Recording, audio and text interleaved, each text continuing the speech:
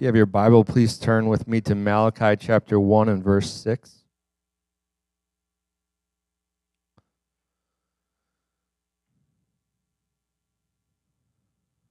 Malachi chapter 1 and verse 6.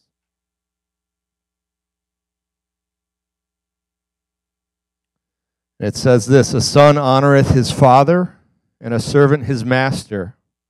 If then I be a father, where is mine honor? And if I be a master, where is my fear? Saith the Lord of hosts unto you, O priests that despise my name. And ye say, wherein have we despised thy name?" I want to entitle this message tonight, "Where is my honor?" Let's pray. Dear God, I thank you for your spirit. I thank you for your word, for your presence. God, I ask that you would just take control of us the rest of this evening. Lord, minister in us and through us. God, I pray that you'd open our hearts and minds to receive your word with gladness, understanding that you love us and you have only the best in mind for us. I pray, God, that your goodness and your care for us is conveyed in every word tonight, every action that we take. Help us, Lord. Anoint us, cover us, transform us tonight. In the name of Jesus Christ, we pray. Amen. You may be seated. Malachi, very short book right at the end of the Old Testament. From what I understand, Malachi ministered about 400 years before the time of Jesus. The name Malachi actually means my messenger. Some scholars say that perhaps the man that we call Malachi was not named Malachi at all. Perhaps it was just a person who was not mentioned by name. His family's not mentioned. He was quite literally the Lord's messenger. Whether his name was Malachi or not, we don't know. But about 400 years before the time of Jesus, the setting is a remnant of the Jews had returned from captivity in about 538 BC. And then under the prophetic ministries of Haggai and Zechariah, they had rebuilt the temple. This happened in 520 to 516 BC. And then about 60 years later, in 458 BC, Ezra came to help reestablish the nation. And then 14 years after that, in 444 BC, Nehemiah came and rebuilt the wall. I tell you this because I struggle with my timeline of Old Testament events. If you've ever heard of a chronological version of the Bible, sometimes that can be helpful. But the Bible as we know it, of course, is not in chronological order, but I digress. Basically, all this that had happened in Malachi's time, all these things that were going on, they've been home from Babylon for about 100 years. This is significant. They're no longer in a terrible place. Yes, they were still under a governor. They perhaps were under Persian rule at this time, but they were cured from idolatry thanks to the exile. And all these things that happened, when you look at the 100 years preceding this, there had been a lot of amazing things that happened. And it's easy to understand how that the Jews at this time were probably somewhat excited, or at least as these things happened and as things were prophesied, the excitement may have grown. But what happened over the course of that 100 years, despite all the good things that happened, there were a lot of things that were prophesied that hadn't happened yet. And the people, mainly the priests, had become negligent of the house of God.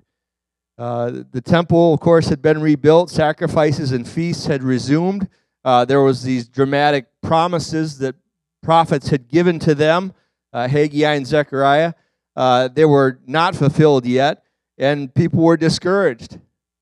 They were disappointed. They said,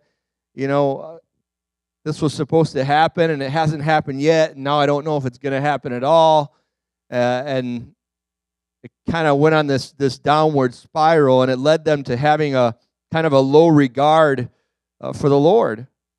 And you could say that they were in a state of spiritual apathy, almost.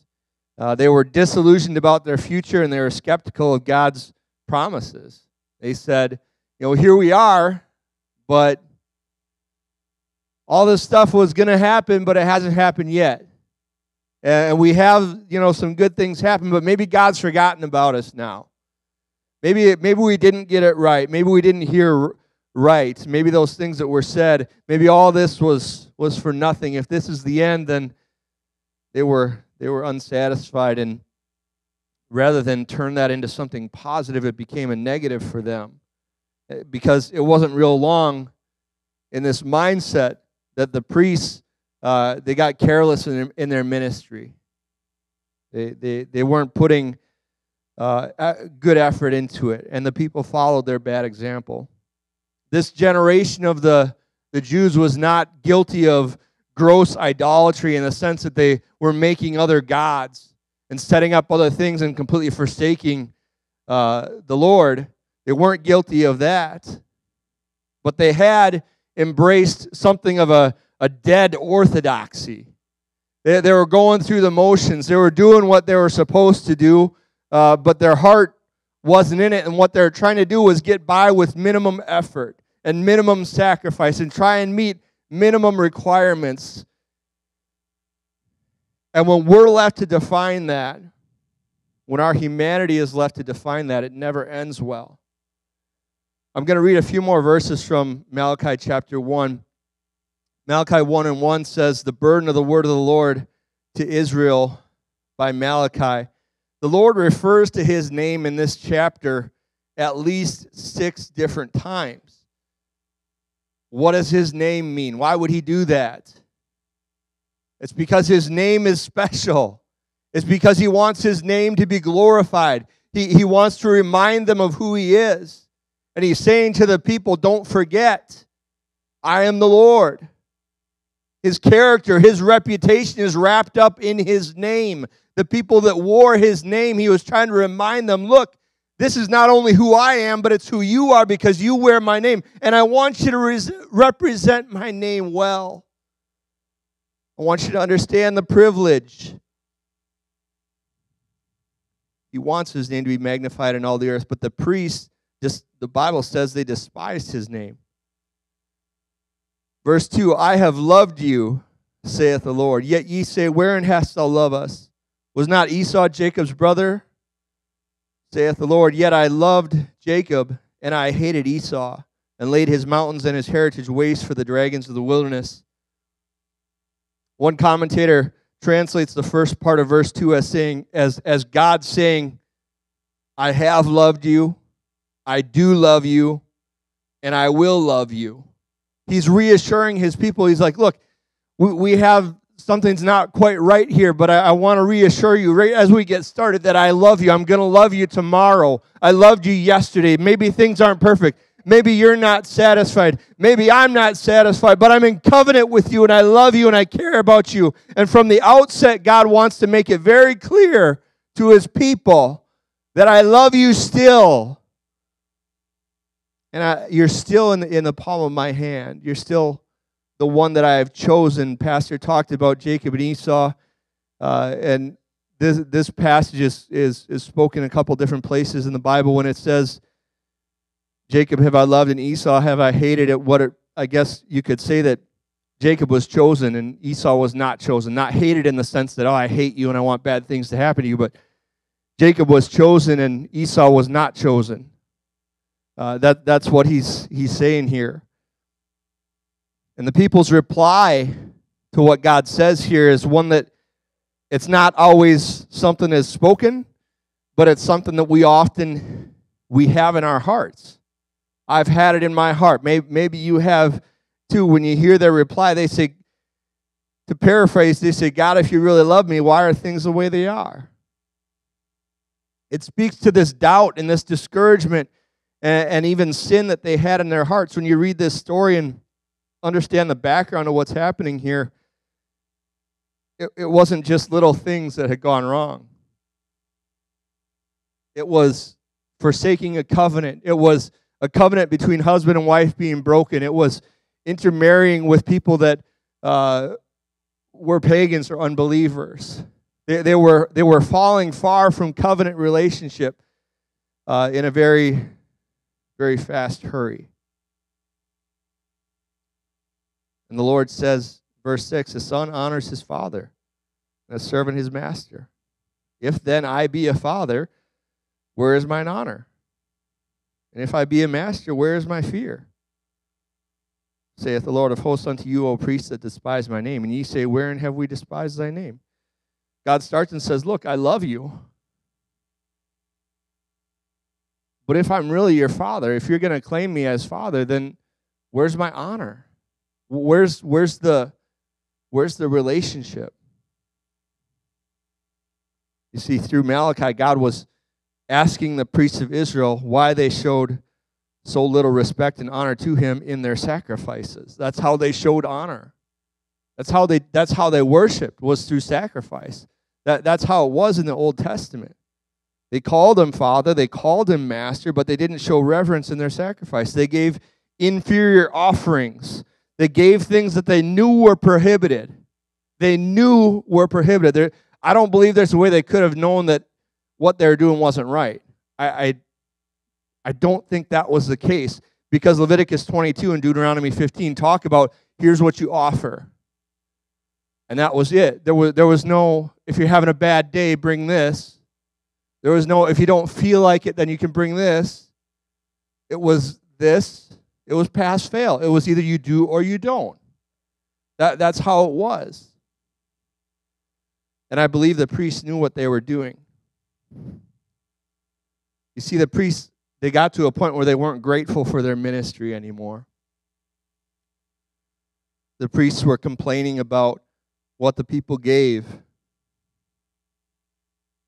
Maybe they said, well, God, if you would give us better people that would bring a more acceptable offering, maybe we could offer something that's acceptable to you, but we're just going to give you what they gave us.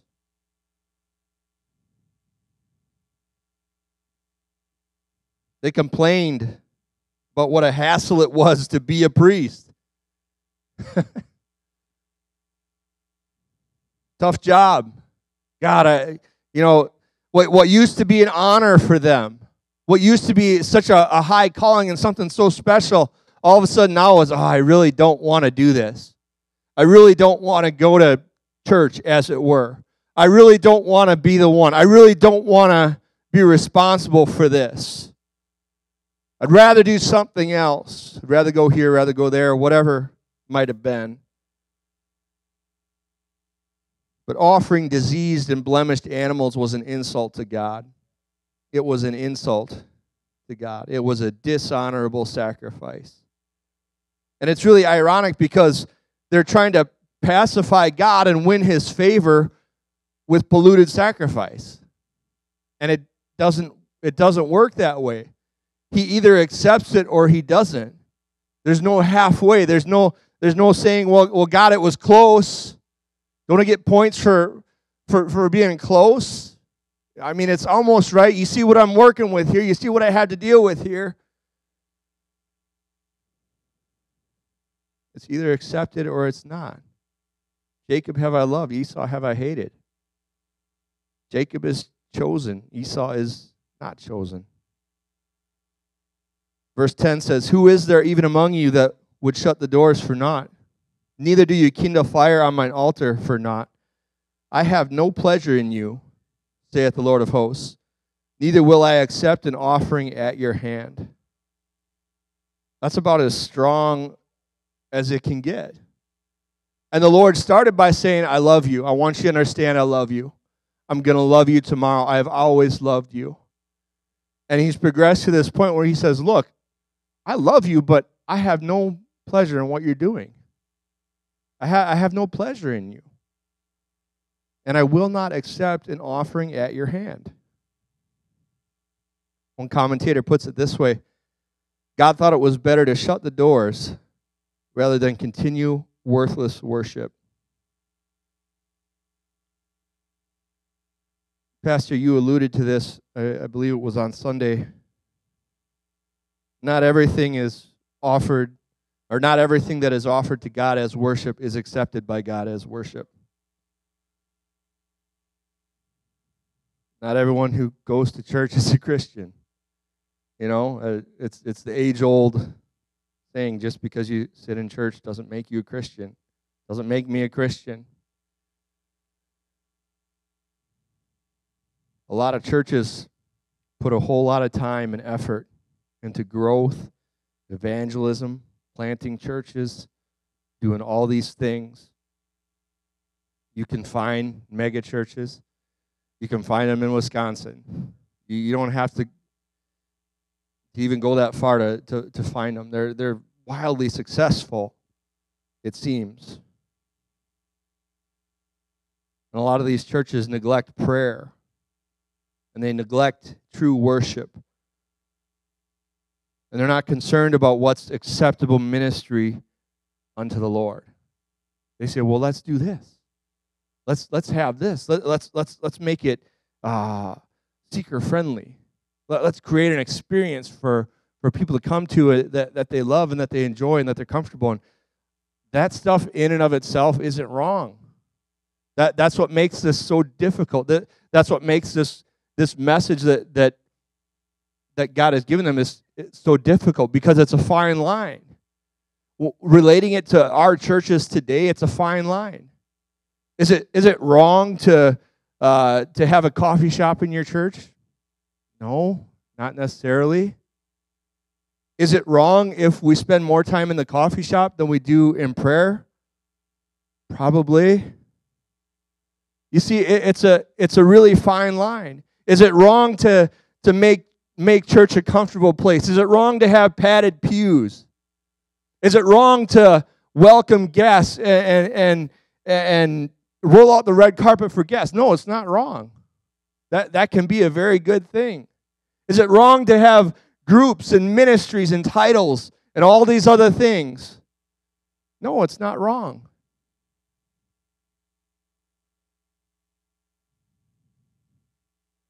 What's wrong is when we flow out of those things. What's wrong is when we find our value in those things. What's wrong is when we find our strength in those things. It's wrong when we put our value in our own ability. We say, you know what, I know, I got it all figured out. I know what people want. I know what they like. I know what they need. I know what they're looking for. Come on, let's just do this.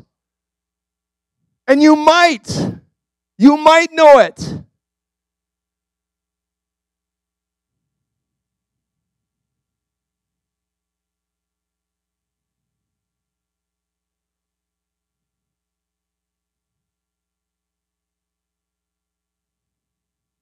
I don't want God to come to me and say, hey, Tim, everything you're doing in ministry, why don't you just stop? I don't want him to come to me and say, it would probably just be better for you not to do that if you're not going to do the most important part. If you're not going to honor me in what you're doing, then it's better not to do it at all. What would you say? What would you do tonight if the Lord spoke to you and said, I have no pleasure in you? I won't accept an offering at your hand. That would be a hard thing. That would be a really hard thing. You see, the priests were offering insincere worship. It was selfish. And that kind of worship was not only unsatisfying to God, but it was also unsatisfying to the worshipers. It was as hollow for the people as it was for God. That hurts. That hurts because we're the church. We're not just people that warm pews. If my ministry, if what I present to the world, if it's cold and dead to people who need salvation, shame on me.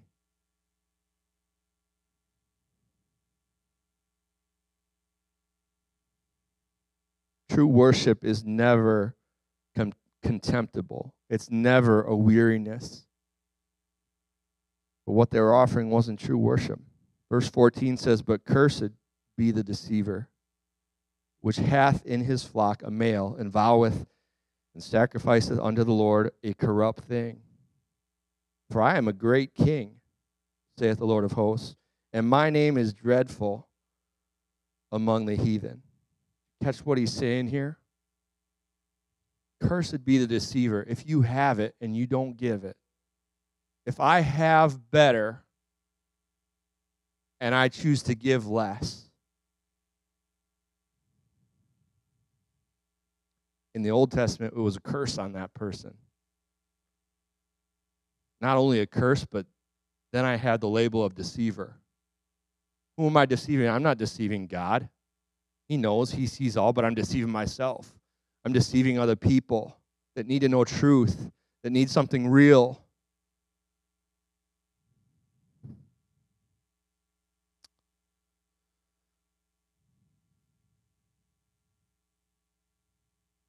It's a lot like Ananias and Sapphira.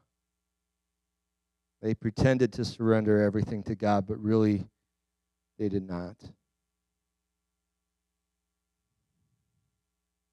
I was praying and I asked God what he wanted me to say tonight.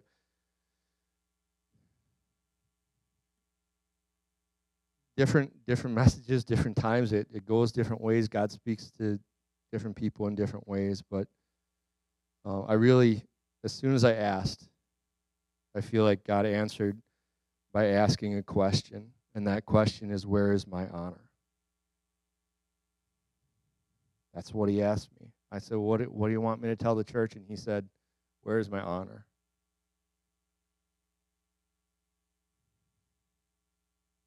First Peter 2:9. You can quote it by heart.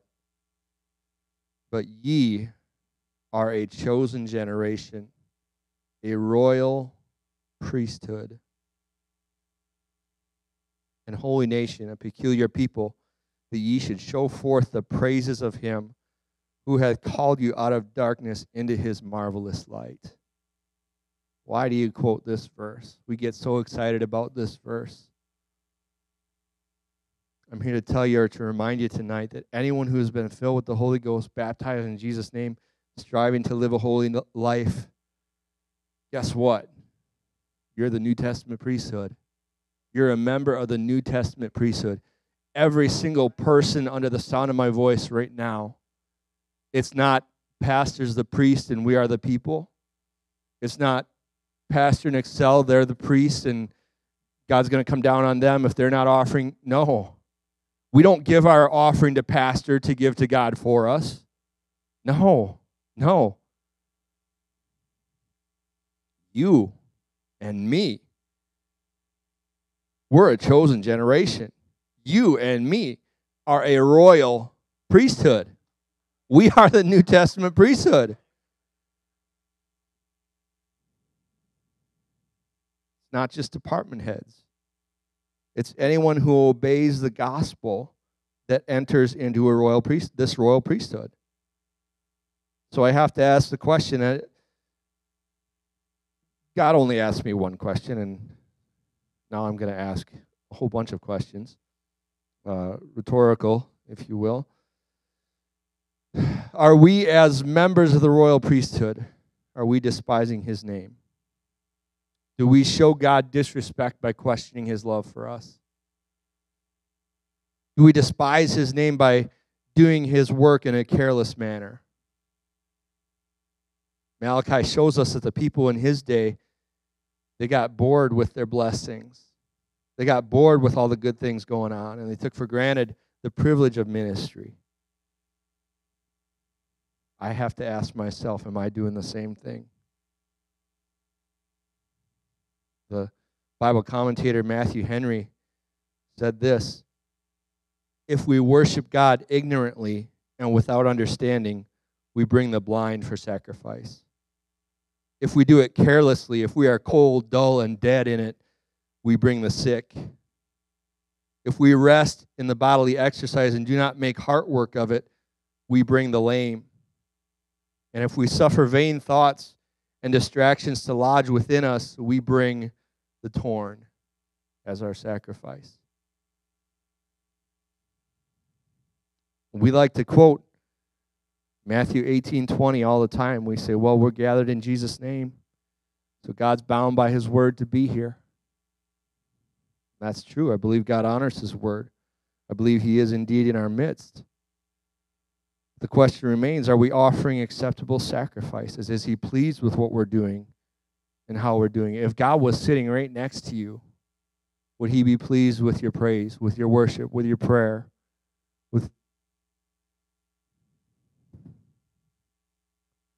He's not sitting next to you. He's literally in your heart. He's in your soul. He's inside of you. I worry sometimes because, yes, we're gathered in Jesus' name. Yes, he's here. But maybe I'm wrong, but I don't necessarily see anything in the Word that says that God's obligated to do things for us just because we're gathered in his name. I don't see anything that tells me, regardless of your sacrifice, God will do this, God will do that. I believe many times God moves and ministers to individuals who did bring a right sacrifice. There can be one person here tonight who came with the right heart and the right intention and the right offering, and God, I believe, will minister to that person. Maybe there's 2 or 3 or 5. And how many times have I been in church and I've seen it happen, and it's like, wow, so-and-so is really getting blessed tonight. Wow, so-and-so, they're really getting serious in their prayer tonight. And I go home and I say, whoa, I guess we had good church. I guess that was a really good time, and I was part of it. I've adopted a prayer that I used to hear a preacher pray all the time. And it's really simple, and it says, Lord, please don't just bless what we're doing, but show us what you're blessing.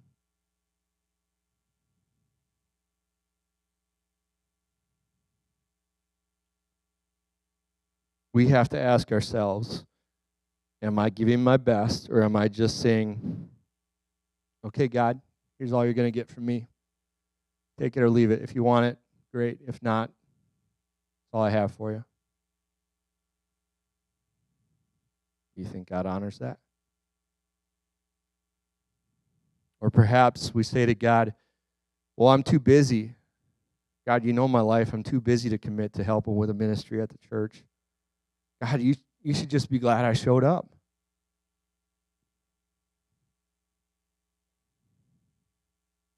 Okay. God, you should be honored that I'm here. And God says, no, where is my honor? Or what about this? God, I'll give you my best. Once pastor asked me to lead this fill-in-the-blank ministry. God, I've got a lot of great ideas, and I'd love to do that, and I'll put my whole heart into it someday. But not until it's mine. Not until it's in my hands. Until then, I'm just kind of along for the ride. Begs the question, do we despise ministering before the Lord? Is it weariness to show up to church, clean the church, unlock the doors, shake hands as people come in, come early for music or sound or media? Do we despise Sunday school, children's church, youth group? Do we teach those things or do we treat those things with contempt? Is it just a chore? Is it too much to pray for 20 minutes before each service? Do we get irritated if pastor preaches longer than 30 minutes? Are we annoyed with altar calls that last longer than 5 minutes? Do we have other things to do? We have somewhere else to be? I'm talking to myself because I struggle with these things. My flesh would rather not. My flesh is weak.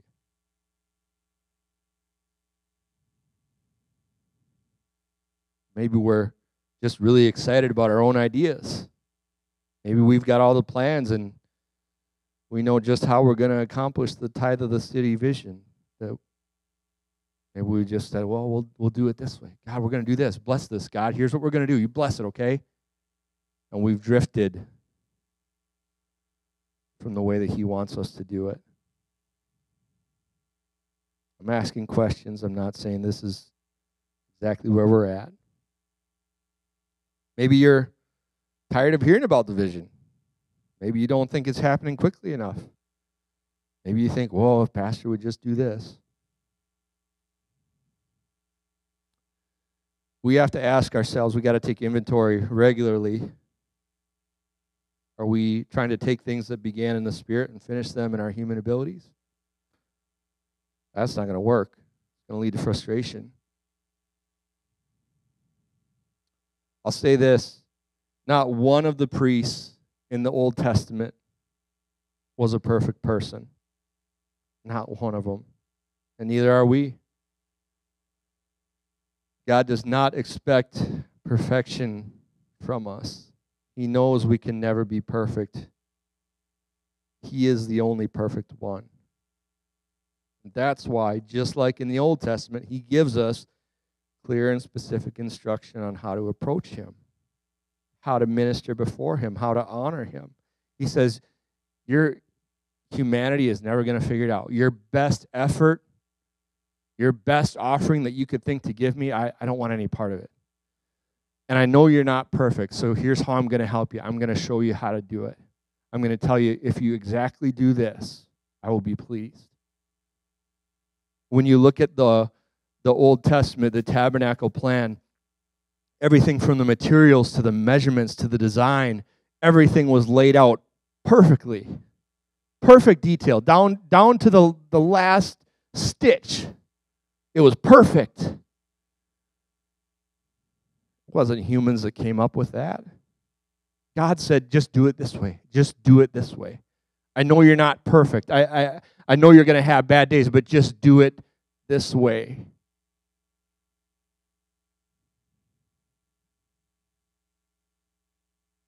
And though we are imperfect, our offering will be accepted if we do it his way. Praise God. I was thinking about it, and it came to my mind that throughout Bible and secular history, church history, every single New Testament awakening has had the same foundation. It's built on the exact same God-given methods. It might not always look like it. It might seem like, well, people were just more open to it. Oh, there was a tragedy in the world at the time that caused people's hearts. Maybe God used events to turn people's hearts and open people's hearts, perhaps. But every single time, there's a foundation of repentance, of prayer, of fasting, of sacrifice, of worship. Who's doing it? Whose job is it to do that? The world's not going to do it. It's our job. My job. That's what the church is for. I'm thankful. I know sometimes we all get different things out of what guest ministers preach and what they share. But I'm thankful for the things that Brother Hanscom said and the things that he shared. A man of just amazing faith.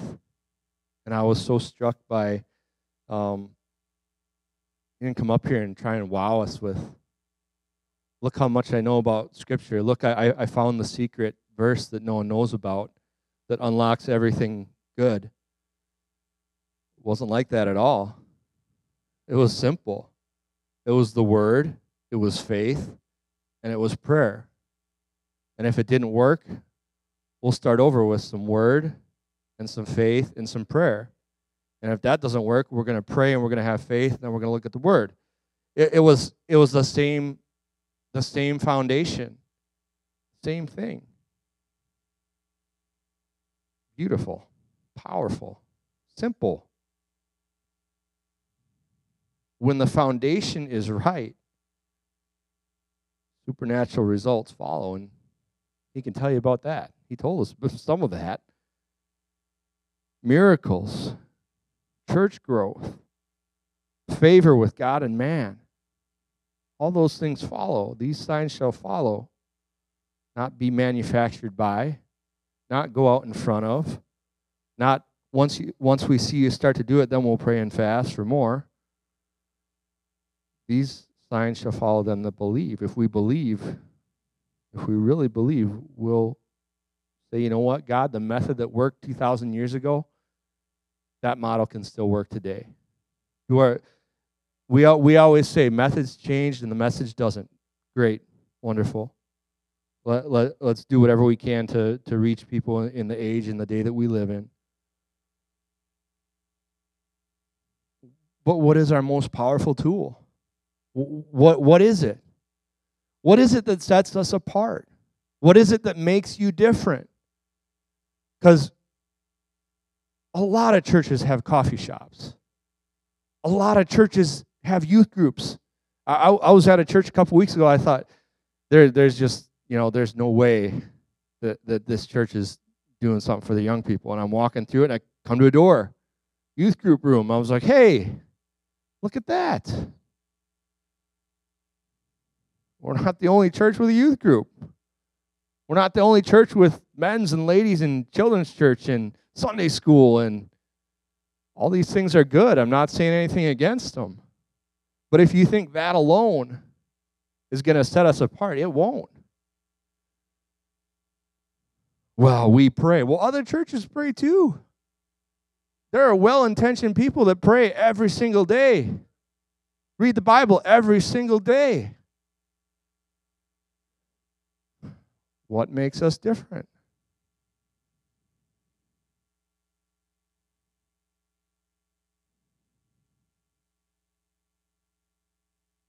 It's the Holy Ghost. It's the anointing of God. And that kind of fire doesn't just fall on any old sacrifice. It is not, God, we belong to this denomination. We have it on our sign, or whatever. It's printed in our bulletin that we're affiliated with such and such. Therefore, God, show them all. Show them why we're better. When you look at the tabernacle plan, the fire that initiated the entire thing wasn't something that man did. It had to come from God. They didn't go any farther until that fire from God came. They didn't say, well, let's just move on and try and do the incense. Nope. Well, let's just go on and let's just try and push our way into the Holy of Holies. Let's just get there. Let's just double our efforts. Let's just try harder. Nope.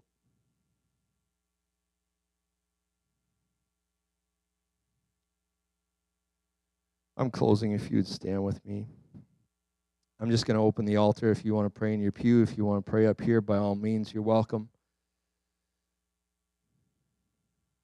But tonight I believe God is asking us individually and as a church, where is my honor? Doesn't mean he's mad at us. Doesn't mean he doesn't love us.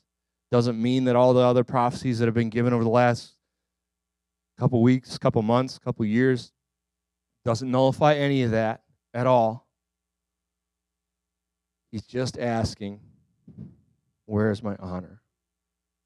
And I believe that the only proper response that we can have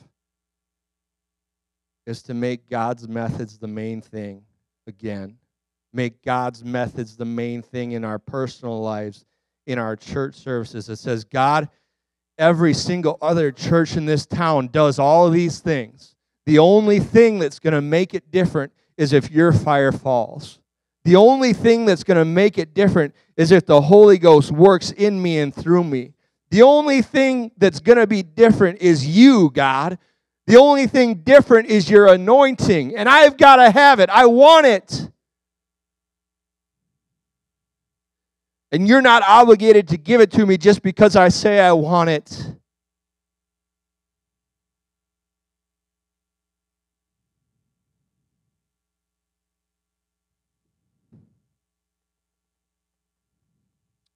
God, I don't want to be oblivious to what you're doing. I don't want to come to church and watch other people get blessed and think that I had anything to do with it if I'm not giving a sacrifice that's acceptable. If I'm not giving anything at all, if I'm not involved at all. God, help me to look at your word and see what you would say to me tonight. God, I don't want you to minister in church despite my involvement, but I want to be a sanctified vessel that honors you. I want you to be able to work through me. Don't leave me out of what you're doing.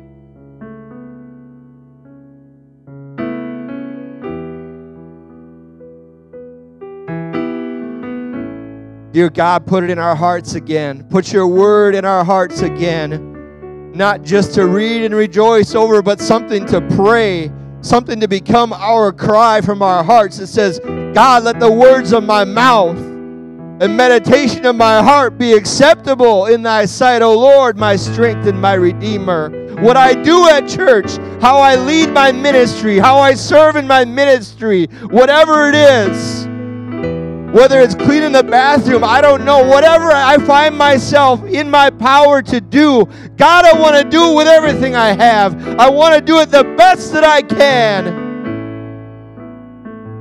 God, I'm determined not to try and offer you something that I wouldn't give to my neighbor, that I wouldn't feed to my family. God, I want you to have the best of me. If I'm too busy, if something else is in the way, then God, please remove it. Help me to get my priorities right.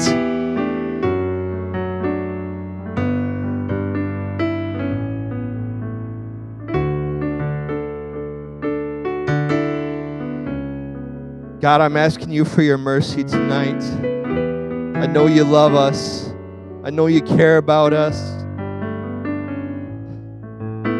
Help us to present our lives, our bodies, our ministries, our attitudes as a living sacrifice.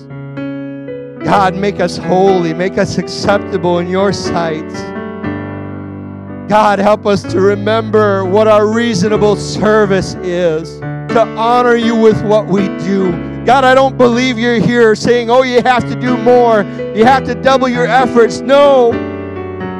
God, I believe you're asking us to minister from a right place, from a right motive, from a right attitude, from a right spirit, from a place of maturity in the Holy Ghost that says, I know I'm not perfect.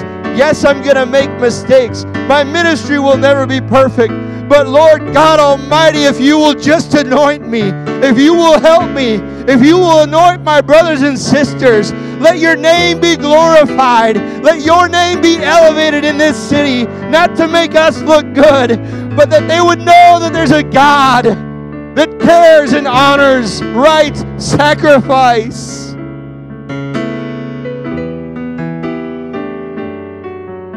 Dear God, tonight as one church body, we demolish every single argument and pretense that attempts to rival the true knowledge of God in our lives.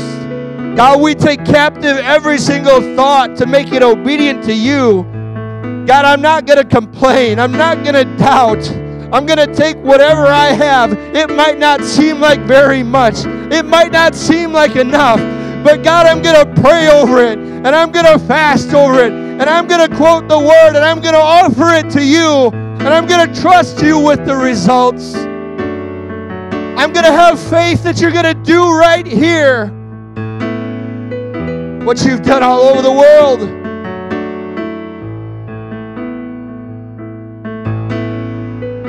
And oh God, I pray that you don't let us become more like the world. Don't let us become more like denominational churches that have a form of godliness but lack the power. God, transform our hearts, transform my mind so I can see clearly what you call good and acceptable and perfect. God, teach us, remind us tonight how to walk in your spirit. Teach us how to walk in your word. Teach us how to be exercised by your supernatural giftings for your glory alone.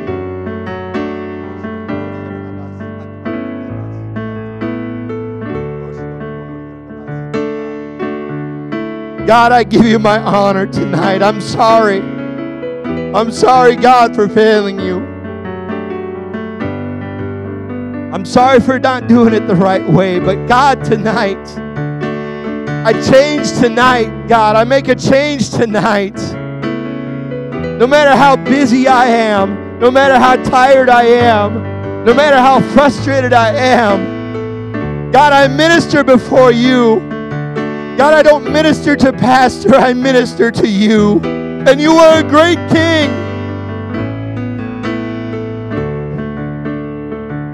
God, help me to support my brothers and sisters. Help me to encourage them. Lord, as your anointing pours out on pastor, let us be under his authority and his leadership. Let your anointing touch every single one of us.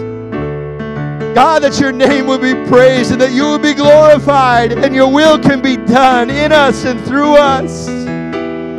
Hallelujah.